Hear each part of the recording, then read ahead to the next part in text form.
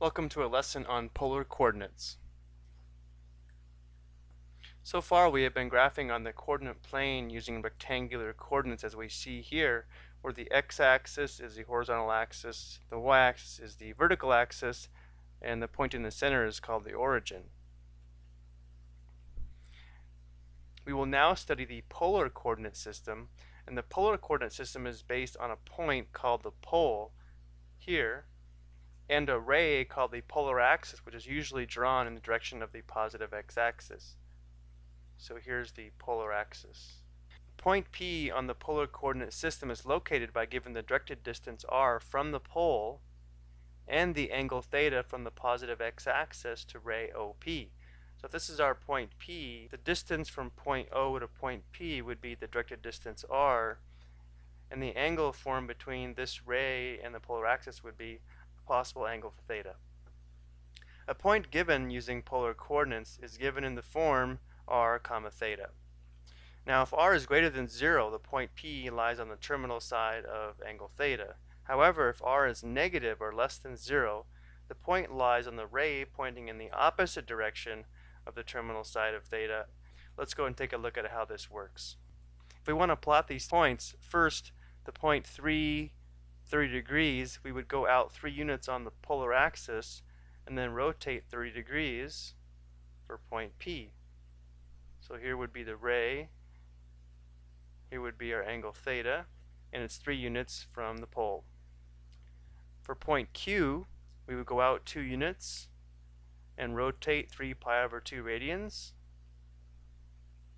and that would bring us to here. Be point Q. Notice the next two have negative values for r.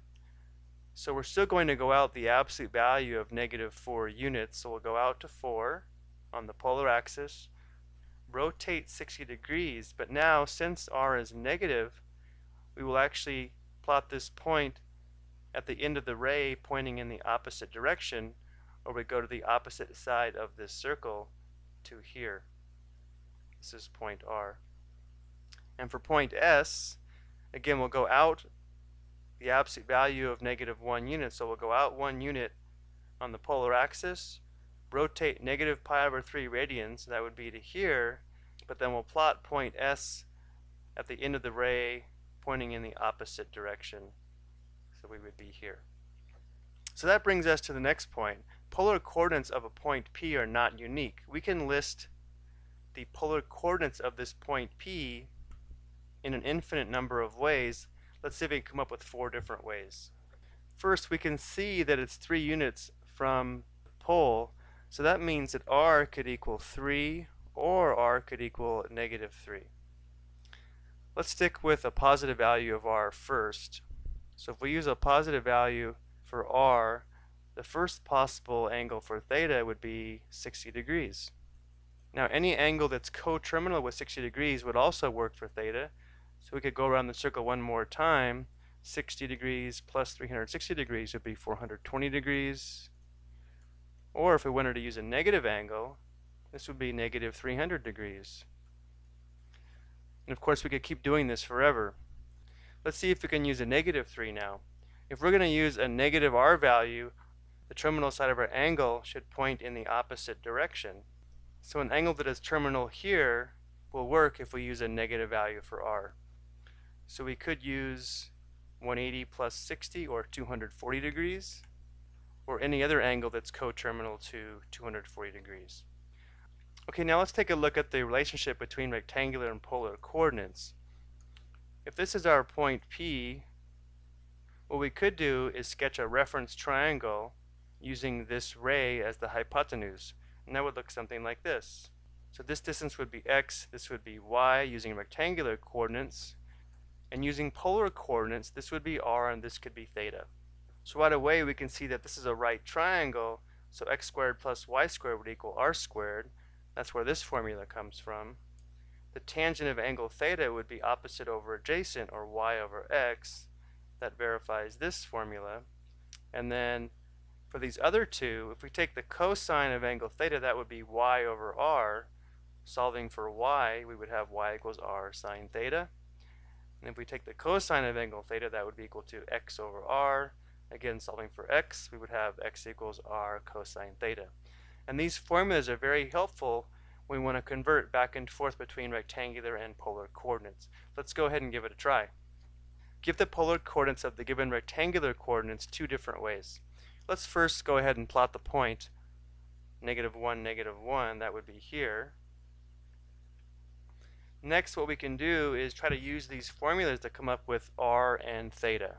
So using the Pythagorean theorem, we know that r squared is equal to x squared plus y squared. So r squared is equal to 2.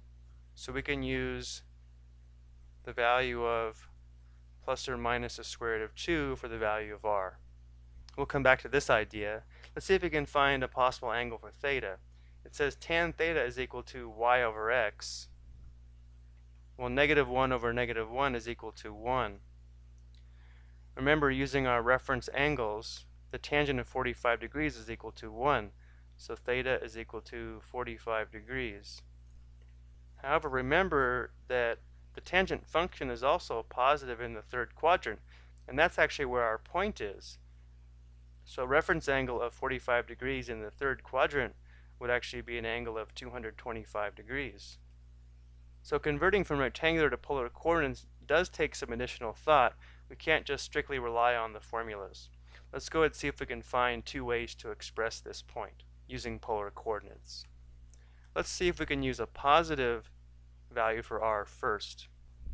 So if we use positive square root 2 for the value of r, our coterminal, the terminal side of our angle must be in the third quadrant. And so then we would have to use the angle of 225 degrees. Notice if we used 45 degrees, we would actually be over here in the first quadrant, and that won't work with a positive value of r.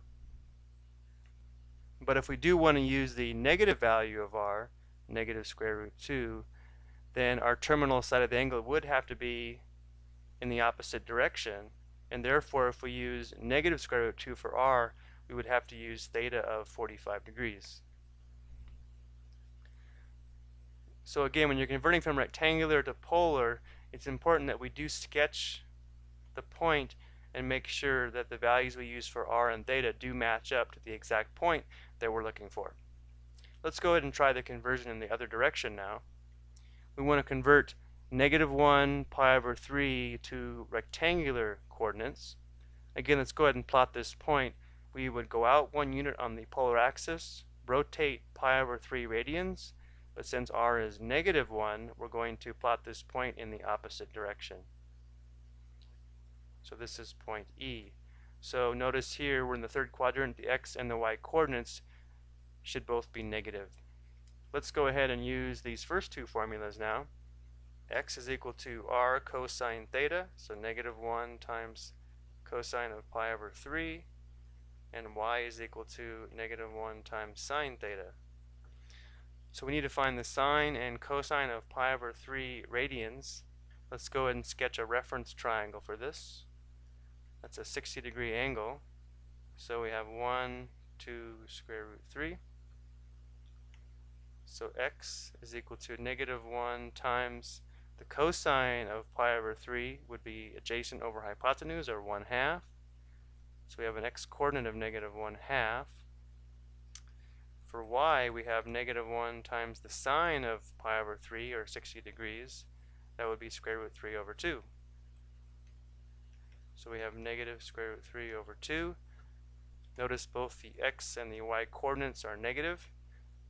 So we have -1/2, negative square root 3 over 2, using rectangular coordinates. Okay, I hope you found this video helpful. Thank you for watching.